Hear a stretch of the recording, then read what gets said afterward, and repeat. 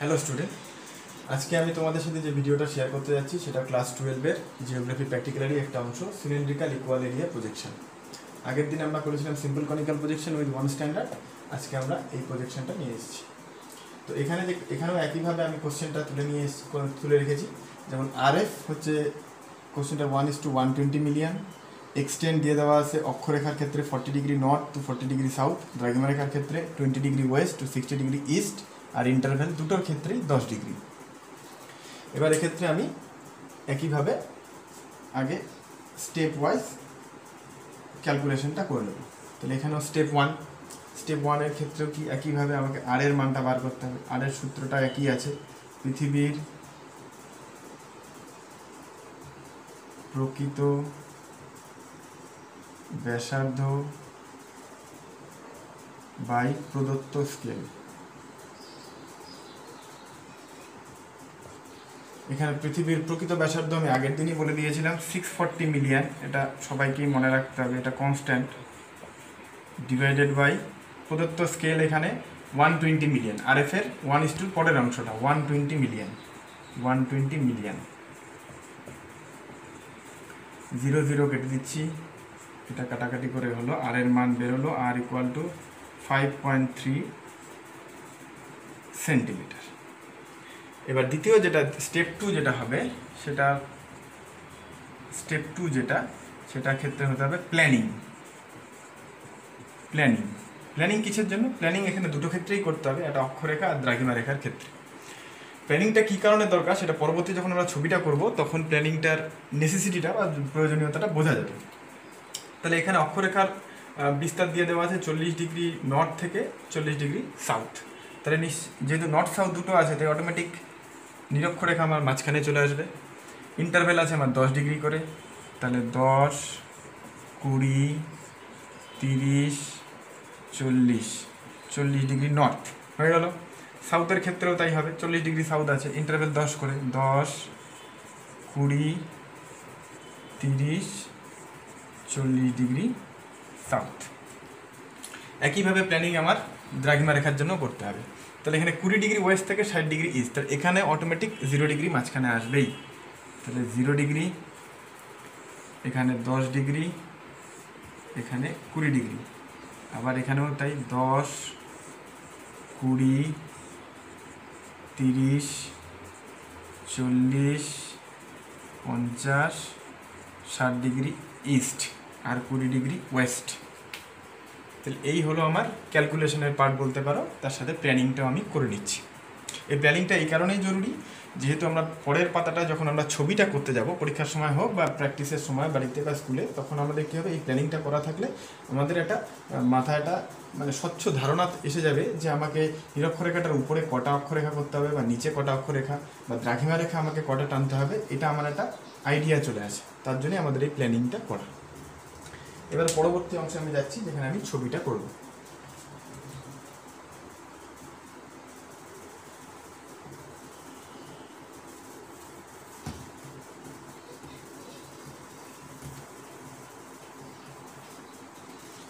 তাহলে আর এর মান আমার বেরিয়েছিল 5.3। এখানে ওই আর এর মান দিয়ে আমাকে একটা অর্ধবৃত্ত অঙ্কন করতে হবে। প্রথমে খাতার বাঁ হাতে একটা এরকম দাগ দিয়ে নেব, তারপর একটা 5.3 মাপ নিয়ে একটা অর্ধবৃত্ত অঙ্কন করলাম। এর একটা সেন্টার পয়েন্ট হবে ও, নাম দিচ্ছি ও।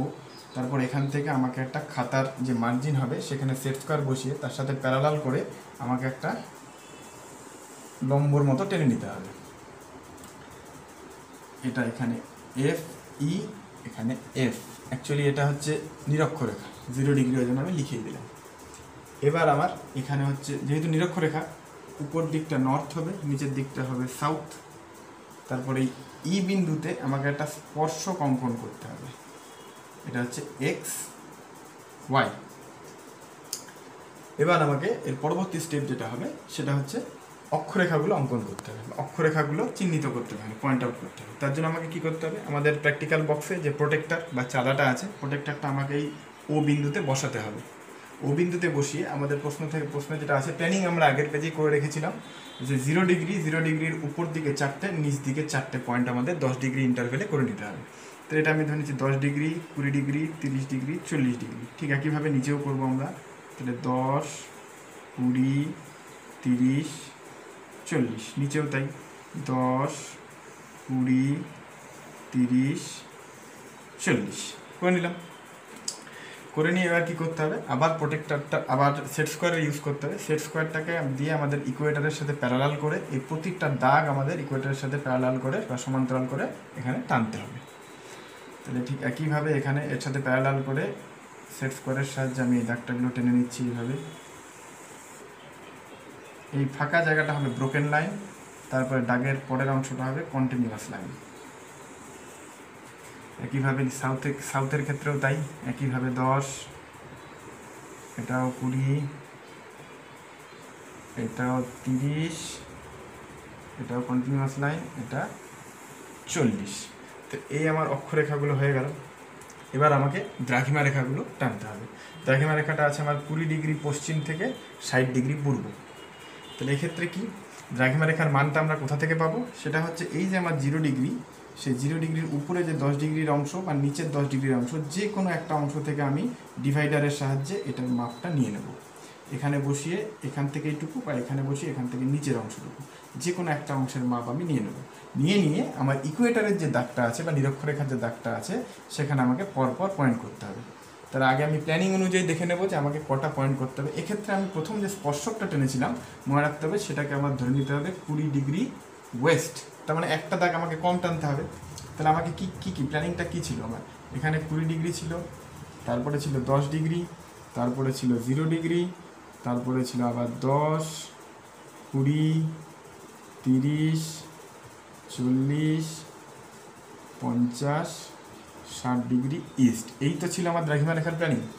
তাহলে 20 ডিগ্রি ওয়েস্ট আমার অলরেডি স্পর্শকটা আছেই। তাহলে আমাকে আর কটা করতে হবে, 1, 2, 3, 4, 5, 6, 7, 8টা।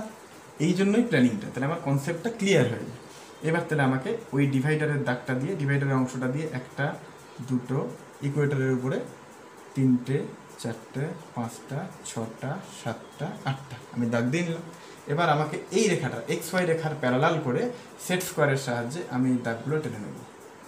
10, 0, আবার 10, 20, 30, 40, 50, 60 হলো। এবার যে বাকি অংশগুলো যেগুলো আছে সেগুলো আমরা মুছে নেব। এক্সট্রা যে পার্টগুলো আছে, আমাদের এই প্ল্যানিংয়ের এই লেখাটার আর দরকার নেই, এটা আমরা মুছে দিচ্ছি। তারপর বাইরের যে এক্সট্রা পোর্শনটা আছে সেটা আমরা মুছে দিচ্ছি। পরীক্ষার সময় আমরা বা প্র্যাকটিসের বাড়িতে সময় তাই করব। পেন্সিলের যে এক্সট্রা দাগগুলো আছে সেগুলো আমরা আবার দিয়ে মুছে দেবো। এইটুকু অংশ আমাদের দরকার হবে।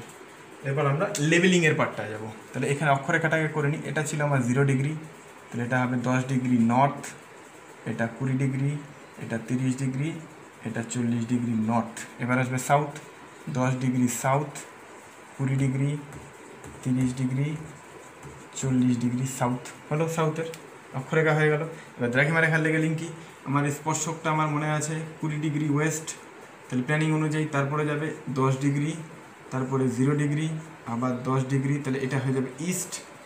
তারপরে 20 degree, 30 degree, 40 degree, 50 degree, 60 degree east. এই গেল আমার মেন ছবিটা, তাই তো। এবার এখানেই কিন্তু কমপ্লিট নয়, আমাদের উপরে তারপর লিখতে হবে হেডিং, যেখানে আমরা লিখবো সিলিন্ড্রিক্যাল ইকুয়াল এরিয়া প্রজেকশন। আমি এখানে শর্ট করে লিখলাম, কিন্তু তোমাদের পরীক্ষার খাতায় এইভাবে হেডিংটা ফুল লিখতে হবে।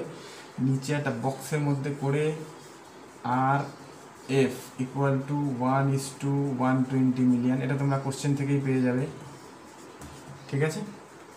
এই করে তোমাদের এই কাজটা কমপ্লিট করতে হবে, সিলিন্ড্রিক্যাল ইকুয়াল এরিয়া প্রজেকশন।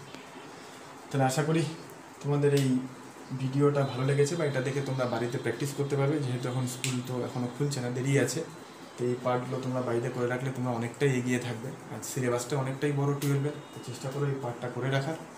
আর এরপরেও যদি তোমাদের কোনো প্র্যাকটিক্যাল বা থিওরি রিলেটেড কোনো বিষয় জানার থাকে, কোনো চ্যাপ্টারের কোনো অংশে, তোমরা আমার চ্যানেলের বা ভিডিওর যে কমেন্ট বক্স আছে সেখানে কমেন্ট করতে পারো। আমি সেটা নিয়েও ভিডিও করতে পারি বা যে কোনোভাবেই তোমাদের আমি সেটা বোঝানোর চেষ্টা করব। আর যদি আমার এই ভিডিওটা, আজকের ভিডিও বা আগের ভিডিওগুলো ভালো লাগে, তাহলে অবশ্যই আমার চ্যানেলটাকে সাবস্ক্রাইব করবে এবং বেল আইকনটা টিপে দেবে, যাতে আমার পরবর্তী আমি যে ভিডিওটি আপলোড করি সেটার নোটিফিকেশন যাতে তোমরা তাড়াতাড়ি পেয়ে যাও।